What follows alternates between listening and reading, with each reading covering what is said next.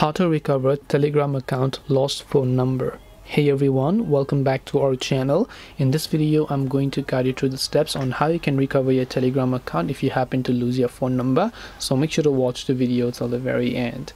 So whenever you basically open up the Telegram application, the very first thing it asks me to do is to simply enter my phone number, which in this case it does mean that you can't use your Telegram without a phone number. So can you recover it?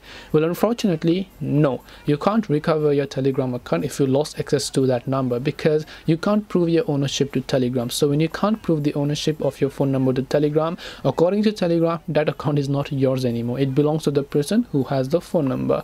So that is why one thing that you can do is, by the way, depending upon the country or the courier service or the SIM card that you're using, you can actually request them, if you happen to lose your current phone number, to give a new phone number or a new SIM card using the same phone number. So you can ask for a replacement. Basically, that's how it works.